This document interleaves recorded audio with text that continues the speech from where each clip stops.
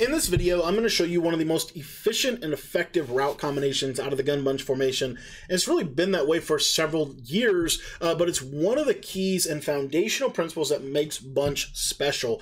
And so I want to go over that with you in this video. Now, the play that we're going to be taking a look at today is going to be the play Z spot and go out of the gun bunch. We're in the Saints playbook. If you want to get my entire gun bunch offensive ebook, we have several different versions of that available in our Patreon. By joining the Patreon, you get access to all of our Madden 23 offensive and defensive ebooks, as well as all of our updates to those ebooks and any new ebooks we release while you are a member. So if you want to sign up for that, the link is going to be down in the description. The play we're taking a look at today is Z spot and go out of the gun bunch formation.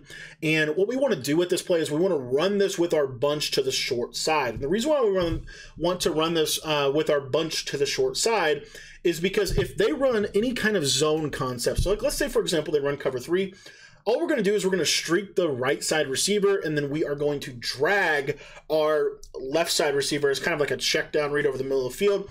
What you're going to notice on this right side is that that streak is going to clear out that third, and you are going to be able to consistently throw that corner route over there to the right side of the screen. Now, if I had my bunch to the wide side of the field, and again, I could just flip my bunch, right? In this example, I could just flip my bunch, and my bunch would then be on the short side of the field.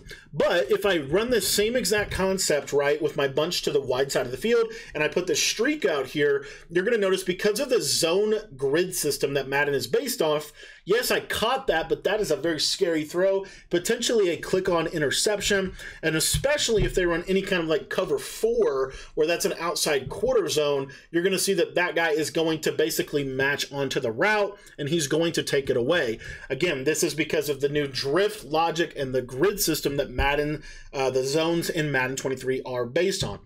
If you are on the wide side of the field and you want to run this play, you need to make sure to motion out this player on a streak, and then what's going to happen is you're going to be able to throw that corner out to the sideline. But as you can see, he gets a really good break on ball, specifically to the wide side of the field, and it could be very problematic. Now, why would you want to run this concept with your bunch to the wide side of the field? It's primarily for some type of cover 2, because what you'll see is against cover 2 here, now that guy is going to run significantly deeper. He's got a lot more space to be able to get over the top, potentially over the top of any kind of 25-yard zone. That's about a 45-yard about a 35-yard corner route if he runs it to the full space on the field. But again, the problem is you have to have, if you're going to run that, you just need to make sure this guy's outside. And again, if they're in any kind of like cover 4 or cover 3 coverage, this coverage right here, you're going to need to freeform this down and outside and really get it to come back. And you basically have converted the corner route in a 10-yard radius from a 25-yard corner route to a 35-yard corner route and vice versa. So generally speaking, unless they are running double Mabel, I would recommend running this with your bunch to the short side of the field, especially in Madden 23. Now, really quick, another little pro tip for you guys is what if they run match coverage, right? Match coverage is something that EA put into the game a couple years ago, and it's continued to grow in popularity as long as it's been in the game. I've got a full ebook on it in the Patreon that explains how it works and why it's useful. But if you run this concept right here and they run that match coverage, you're going to notice that this is going to play that really well. As you see right here, that quarter is going to match onto the corner route. Is going to take it away. So it adds a layer of like an ability for your opponent to defend this. So what do we do about that? Well, the best thing that I know how to do is we're going to block a running back anyway. And so instead of leaving the running back over on the left side, we're just going to motion him to the right. He's still going to block for us, but now this creates a quads look. And what you're going to notice is the match coverage will no longer match properly, and you're able to throw your corner route to the right side of the screen. Again, I'm in cover 4 show 2. I've audible down into the cover 4 quarters coverage, right? I'm running this concept. And again, on the backside, you can run that backside drag route. You could also make that a backside slant. You could make that a backside dig. You could make that a backside smart routed dig. lot of variation in terms of what you could do on the backside. I really do like the drag though. But what you'll see here, I'm just going to ag it before it gets to that KO. And now you see that I've added a whole nother layer of consistency within this because I've turned the match concept off. They can't match the routes. And so the only real way that they can defend this play is by double flatting if I motion this guy over here. So what is a double flat? Or it doesn't necessarily, you don't have to double flat the left side, but you have to double flat the bunch side.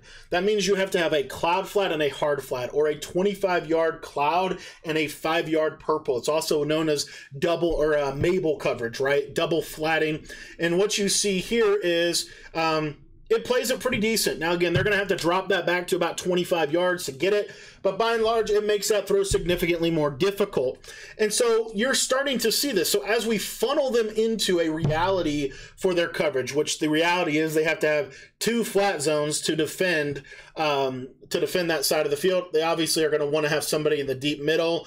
Maybe the coverage looks more so like this, and then they can have like a little hook curl down here, and the user can still have some freedom if they're in a drop 8 or if they're sending 4. Most people actually are sending at least 4 this year. But anyways, they're able to take this away. Now, there is a window that I did want to go over. So if you run it like this right here, you can kind of like, and I gotta highball that, but you can kind of cut it off before it gets to that cloud flat over on that left side of the field. But this also opens up a lot of other options for us offensively. Now, again, depending on kind of how they play this out with their user, some of this is really interesting, because if they do put this guy in a hard flat and this guy's in a cloud, let's say, and they have a coverage that looks kind of like this, and they're using it in the middle of the field, typically they're going to take a second to recognize like what you're actually running. And so because of that recognition time, they might take a step or two to the right, maybe to try to cover that corner route in the seam area of the field or whatever. That's why I like the drag, because the drag just gets across the middle of the field super fast, and that can be a really nice little check down read for you offensively. But by and large, this is going to force them to have a very specific coverage over here on the right side of the field, right? They're going to have typically at least a flat, at least a cloud, potentially even potentially like 5 people to stop this. And then on the back side of this, right, they've got to have a hard flat for the back route, and then the user's got to be in the middle of the field. Maybe they run a coverage that looks, like I said, like this.